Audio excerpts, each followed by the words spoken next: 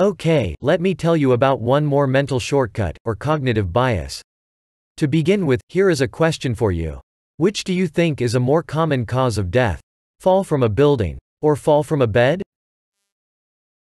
What a stupid question, you might say. Of course, fall from a building is more common. And that would be a wrong answer. According to the official statistics, from the US, provided by the Center for Disease Control and Prevention, as of the year 2016, there are approximately 10,000 deaths, due to falls, involving bed, per year.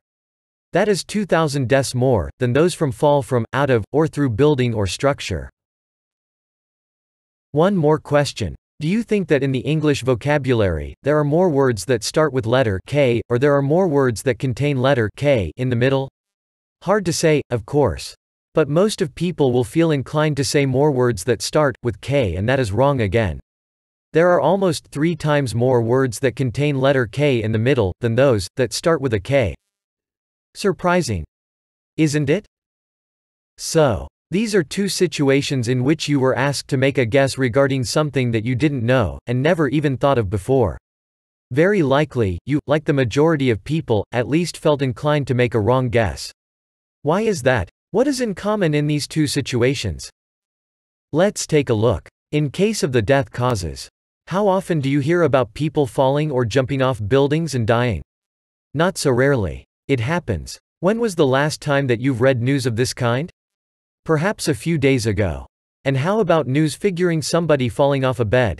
Perhaps never. They don't make news out of such stories. But if there's no media coverage, it doesn't mean that it doesn't happen. In case of the words that contain letter K, how many words that start with letter K can you name of the top of your head? I bet, a lot. And can you name at least 3 words that contain a letter K in the middle in 10 seconds? Hardly. In this 2 little experiments, your answers were influenced by how easily you could recall something, or how easily you could imagine certain scenario. We call this mental ease. Or the ease of retrieval. This mental ease, with which an instance of a situation, or a mental image of a situation, comes to your mind, determines your perception of probability, or importance of this situation.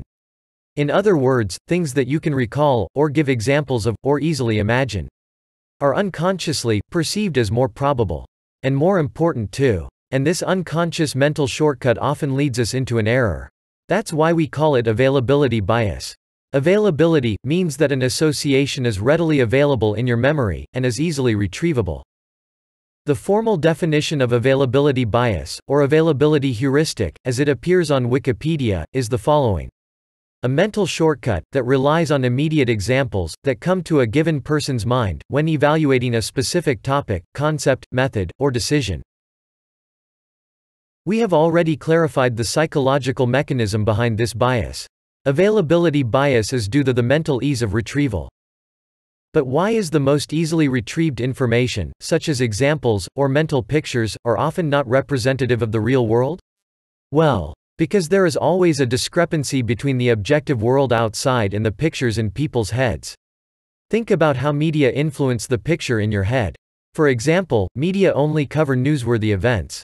Local news might cover a case of a suicider who jumped off a building, but not a case of an old person who fell off a bed and died. Besides, media cover events that are in conformance with their editorial policies, such as political views. Media talk about relevant things that concern the majority of their audience, not the minority. Besides media, there is also real-life personal experience too.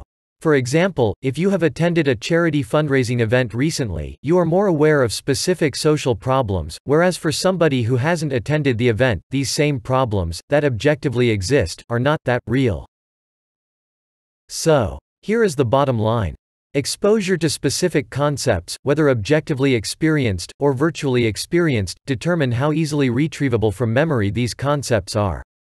Concepts are more easily retrievable if the exposure is recent. For example, think how your perception of a plane crash risk changes right after you watched news about such a case. The exposure is frequent. For example, if you work for a social service helping homeless people, you can easily and quickly name 10 different reasons why people become homeless.